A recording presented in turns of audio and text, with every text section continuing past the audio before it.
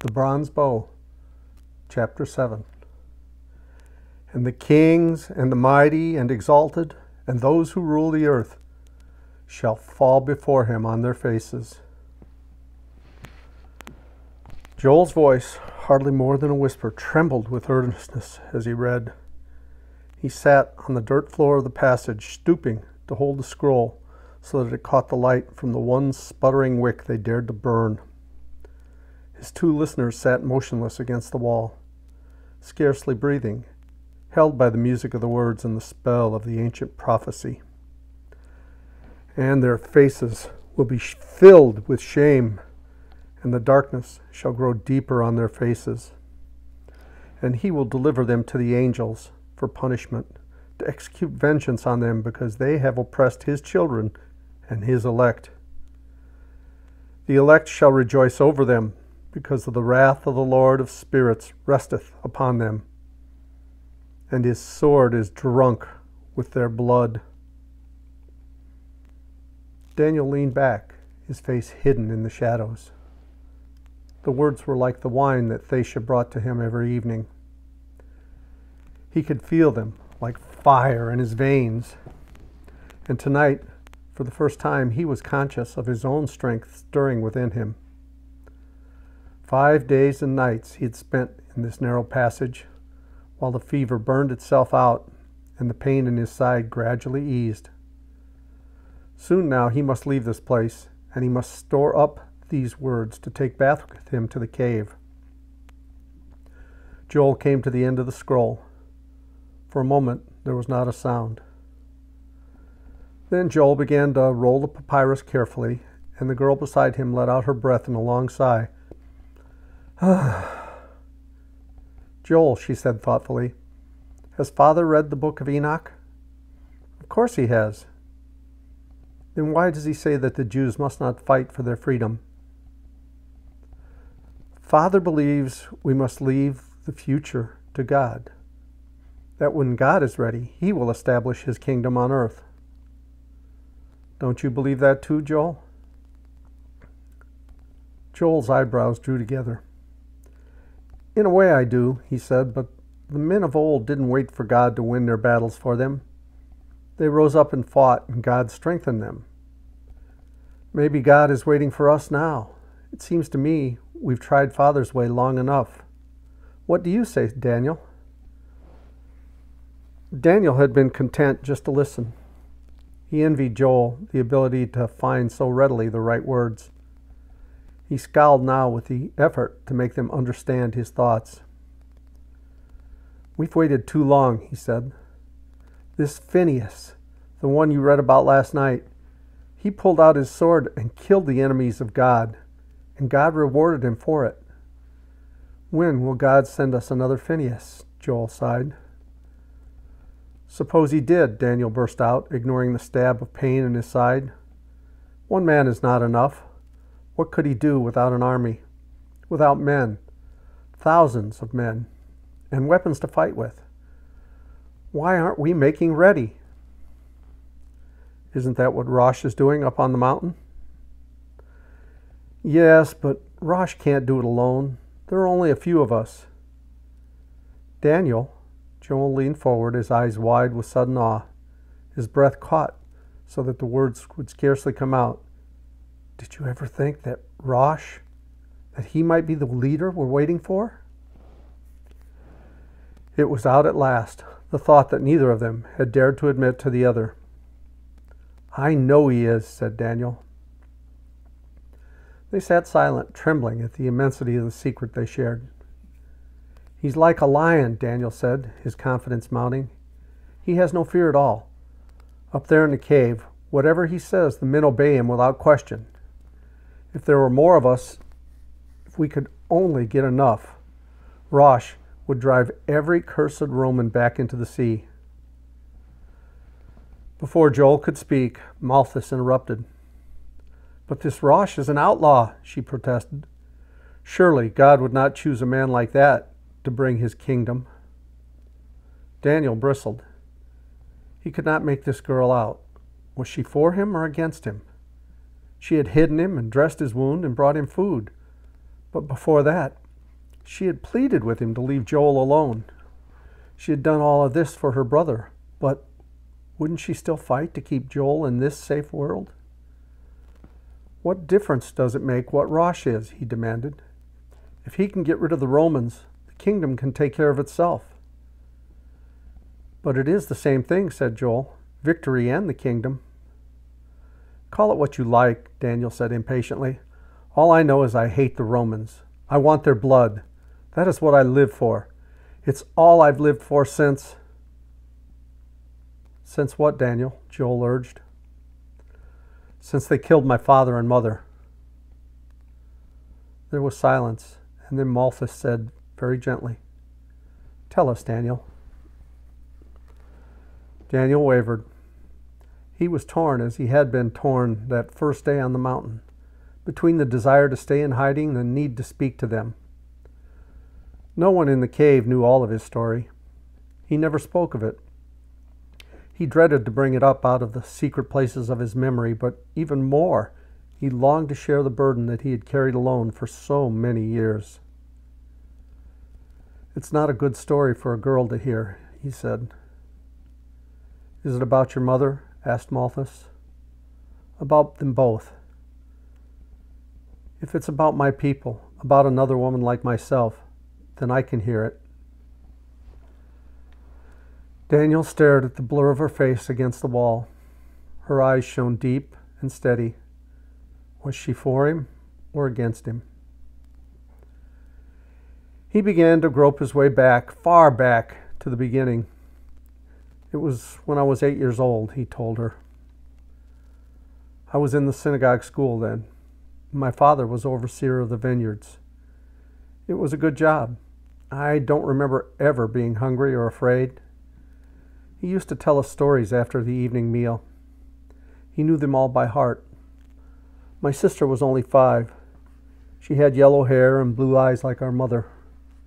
That's because my mother's mother was a Greek slave who married her Jewish master. But my mother never knew any foreign ways. She believed in the God of the Jews. She taught us verses from the scripture and made us say them after her. I think we were like all the other families. Perhaps it's still like that in the houses in the village. Joel nodded. It wasn't our house, he said. My father had a brother, younger than he was, and they were very close. When I was very young, my uncle lived in our house with us, but then he married and went to live in the house of his own, not far away. I can remember the wedding. They let me walk in the procession, and I was so excited that I dropped my torch and burned a hole in my new coat. Daniel stopped and waited for a moment.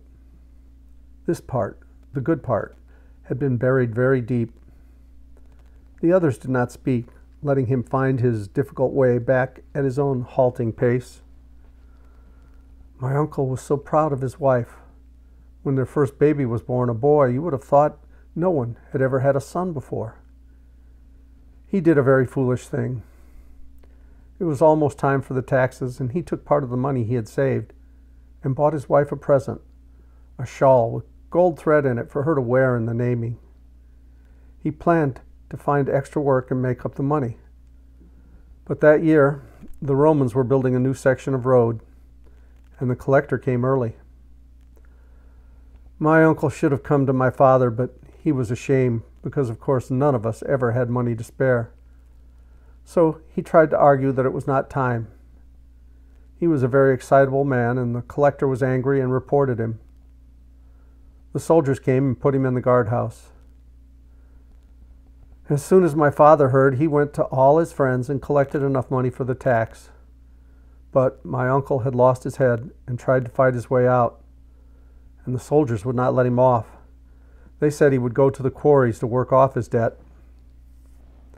We all knew they would never let him go, or that he would fight them and get killed.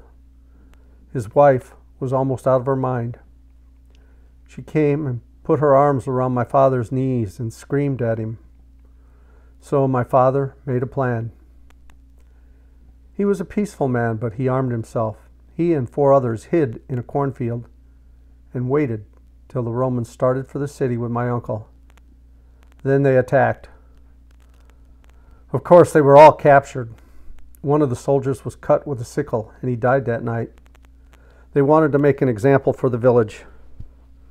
They crucified all 6 of them, even my uncle who had done nothing, because his hands were tied behind him. There was a sound like a moan from Thacia. Joel did not move. After a moment, Daniel went on.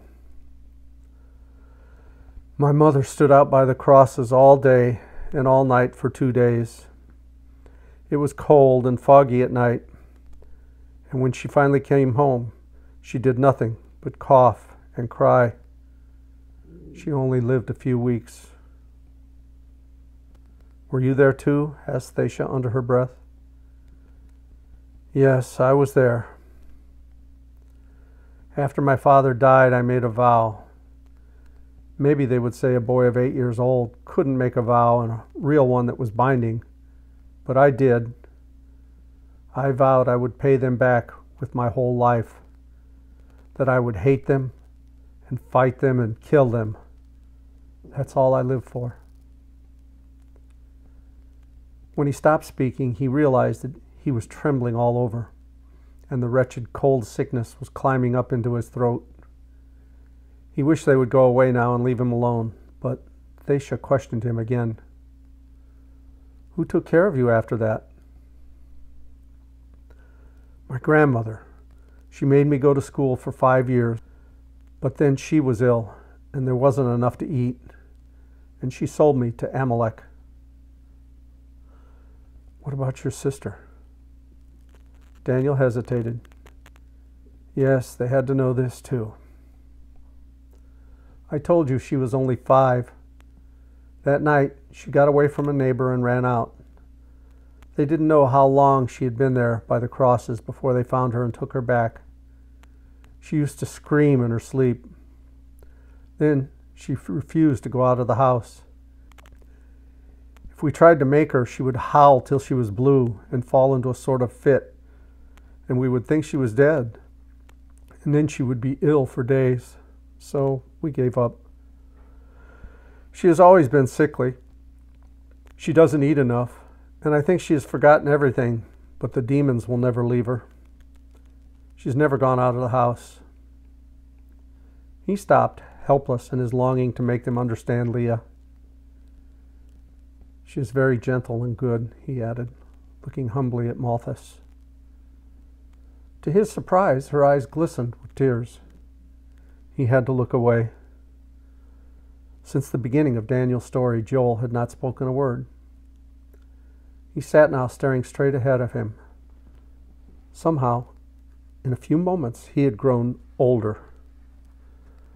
The man he would become was revealed in his young face. All at once, he came up to his knees and knelt in the narrow space his shoulders taught. Daniel saw that his lips were trembling. Daniel, he choked, I will take the oath too. Before heaven I will avenge your father. I swear it. I will fight them as long as I live. Swept up by the boy's passion, Daniel was checked by a sudden stab of guilt. He had not intended this. Was it fair to win Joel in this way? No, he exclaimed. No, Joel. It is not your quarrel.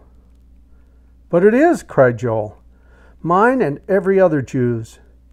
Your father is only one out of thousands that have died at their hands. We must do anything to make the country free again.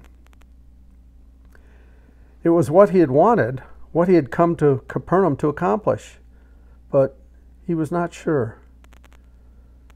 To drag Joel out of his safe scholar's life into the dark danger of his own world? Thacia understood. After one gasp of dismay, she sat huddled against the wall, staring at her brother with terror in her eyes. But behind the terror, there was pride.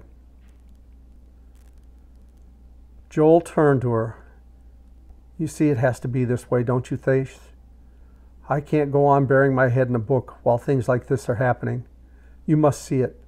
We've always seen things the same way. Thacia looked back at him, struggling against her fear, and there flashed across to Daniel something of what it must mean to be a twin. Then she drew a long breath. "Yes," she said steadily, "I do see. If I were a boy, I would make a vow too." Suddenly Joel's fire leaped up in her face. "Why can't I?" she cried. "Why can't a girl serve Israel too? What about Deborah and Queen Esther? Let me swear it too, Joel. I promise to help you." Jealousy beat suddenly up in Daniel. "No," he exploded. "This is a man's vow. It's not for a pretty child." Her face went white. At the hurt in it, Daniel cursed himself. What had made him say a thing like that to her? But this time, Joel came instantly to his sister's support.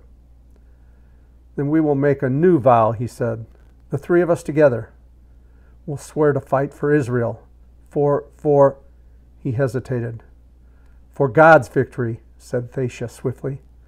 "Remember the watchword of the Maccabees." "Yes, that's it. Come swear it together. Now on the book of Enoch here.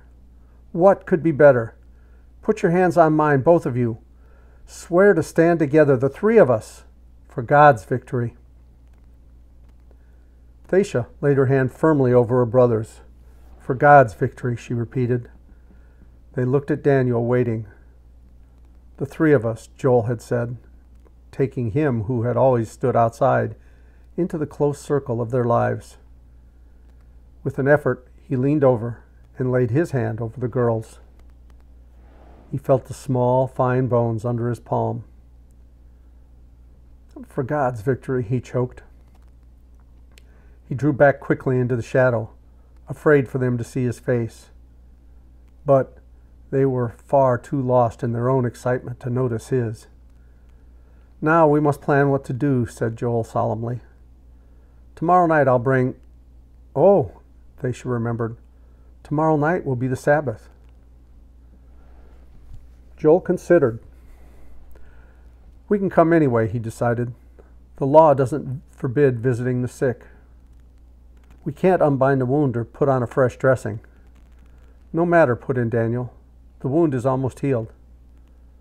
"I'll bring the food before sunset," Thacia promised, "enough to last through the Sabbath."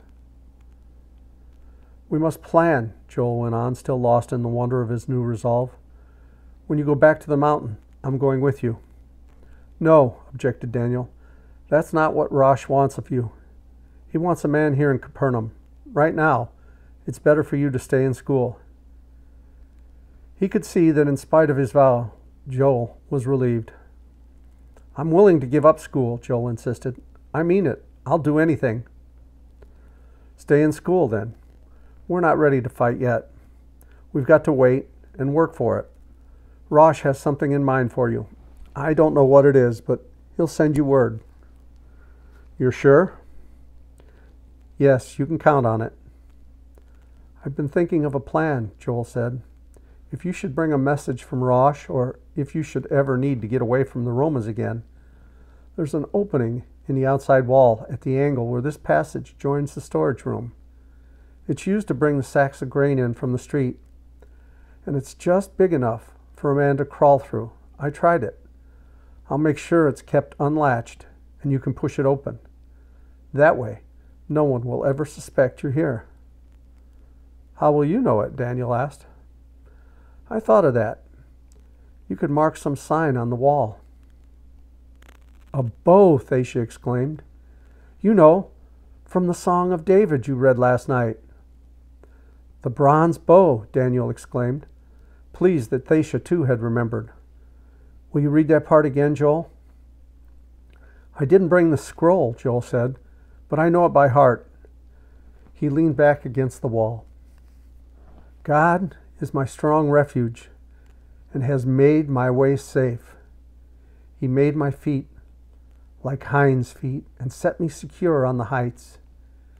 He trains my hands for war so that my arms can bend a bow of bronze." "It couldn't really be bronze," said Daniel, puzzled. "The strongest man couldn't bend a bow of bronze." Perhaps just the tips were metal, Joel suggested. No, Thacia spoke. I think it was really bronze. I think David meant a bow that a man couldn't bend, that when God strengthens us, we can do something that seems impossible. Perhaps, said Joel. You do have an imagination, Thacia. He went on with the Song of David. Thou hast given me the shield of thy salvation. Oh dear, Thacia broke in dismayed. I just remembered. Father asked me to play for his guest tonight. Then we must go, said Joel quickly, gathering up the scroll of Enoch. Father likes to have Thacia play the harp for him, he explained, seeing David's bewilderment. Daniel looked at Thacia. I've never heard a harp, he said. Then I'll bring it and play for you, she promised. No, not on the Sabbath, but I won't forget. Do you want us to leave the light, Daniel? No, said Daniel. I'm used to the dark. They crept along the passage, the light flickering and vanishing altogether. Then, very faintly, came the whispered words. Good night, Daniel. This time, he was certain he had heard them. He lay in the darkness, and it seemed that a warmth and light still glowed all around him. Together, Joel had said. 3 of us together. And Thacia was not against him. He trains my hands for war, so that my arms can bend a bow of bronze. He could see the shining bow, the bow that no man could bend with his own strength alone. Suddenly he sat up. It came to him that Joel had given him the answer to his most urgent question. It was time for him to leave this place. For 2 days, without their knowing, he had tested his strength, pacing back and forth in the narrow passage. Joel would try to keep him. Better simply to go. They would be horrified that he'd chosen the Sabbath when a man could walk no more than 2,000 cubits from his home. But the law was for the wealthy, for the scholars, not for the poor. By now, he had broken so many points of the law that he was beyond all redemption. What matter if he broke one more? Toward morning, when he was sure that all the household would be asleep, he crawled along the passage. His fingers discovered a latch, and the little service door swung inward. He eased himself through the narrow slot into the street, pulled himself to his feet, and made his way through the city toward the mountain. I would like to have heard that harp, he thought once, but he put that behind him. Instead, he repeated the Song of David. He has made my feet like hinds' feet and set me secure on the heights. All the same, he would like to know how a harp sounded.